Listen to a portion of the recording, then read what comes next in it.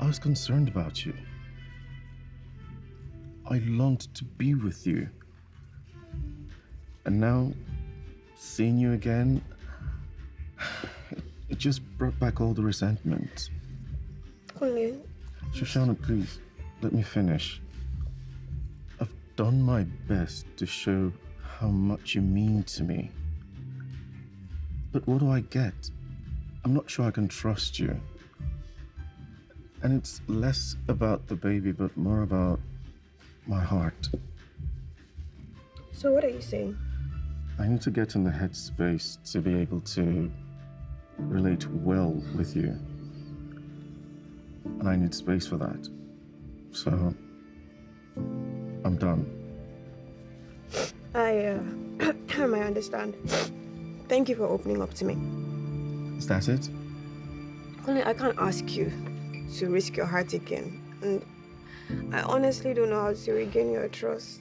So, I'll just give you space.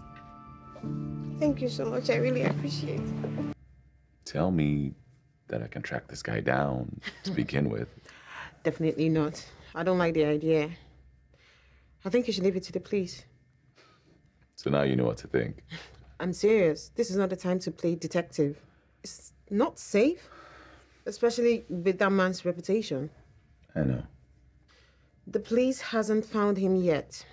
They haven't been able to catch him. So what makes you think you'll do a better job? Well, he won't be expecting me. I mean, I'll have the element of surprise. Something the police don't have, I guess. Jesse. Leave it alone, okay? I want to, but this guy... What's that? What's that for? I've been wanting to do that since I came into this office.